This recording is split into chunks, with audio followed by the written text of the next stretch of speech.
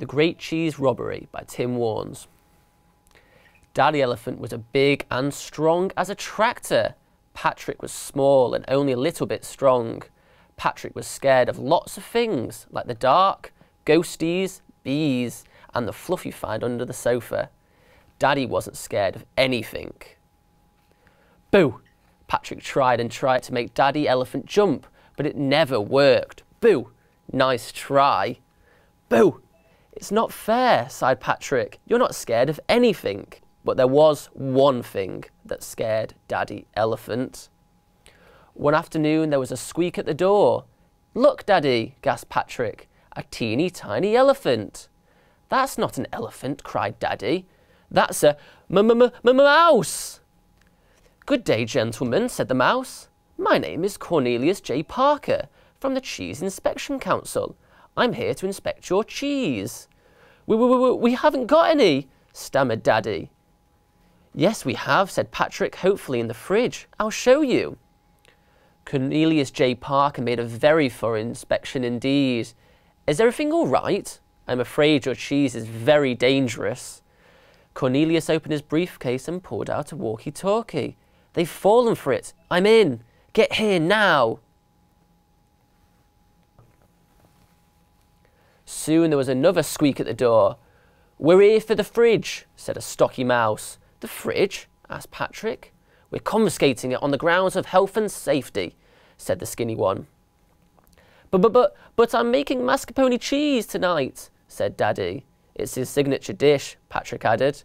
Not anymore, it's not, said Cornelius. Mascarpone, manchego, follow me. There was an awful screech as the mice slid and scraped the fridge across the floor. We can't hold it much longer, boss. Look out! Then the fridge fell with an almighty crash. Don't worry, I'll help, called Patrick. Send him all back up. Oof! Suddenly there was a loud cry from the lounge. More mice! Look, an elephant! The mice had a dastardly plan. Manchego, get your team, loading up! Mascarpone, let's take everything. Yes, boss. Daddy Elephant watched helplessly as the fridge marched past him and out of the door. Adios, amigos! And not just the fridge. The mice took the telly, the phone, the fish, the biscuits and the lamp. Even Patrick's toys. But they're mine! Sorry, kid. Boss said to take the lot. On the count of 3, 1, 2, 3, heave! Daddy Elephant gave a little whimper as the mice cheered and lifted up the sofa. Stop! That's my daddy! Patrick shouted in his biggest, strongest voice, but the mice took no notice. Just at that moment, Mummy Elephant appeared.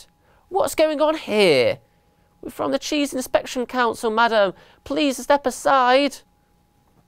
Put my husband down or else, shouted Mummy Elephant. Everybody froze. Cornelius narrowed his eyes. Or else what?